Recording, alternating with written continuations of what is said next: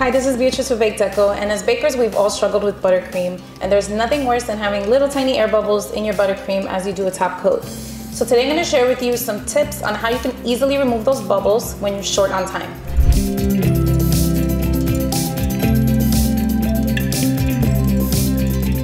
You just whipped up some American buttercream and you find that your buttercream has a bunch of air bubbles. So if you are short on time, we're going to show you a quick hack on how to remove these. You want to start off with a silicone mat, and you're just going to place your buttercream on your mat, and you're going to begin to work through your buttercream with an offset spatula.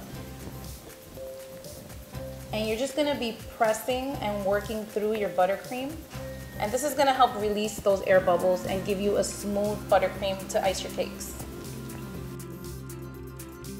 So you can choose to use a larger offset spatula or a small one. I find it easier to work with a small one. So as you can see, the buttercream is starting to look a lot smoother. We can still see some of those air bubbles, and this is what we want to work out of our buttercream.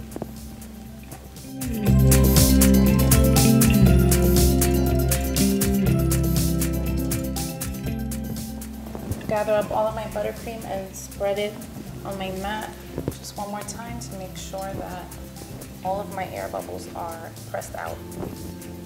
So now, as you can see, your buttercream is nice and smooth, and this is the perfect texture to crumb coat and ice a cake.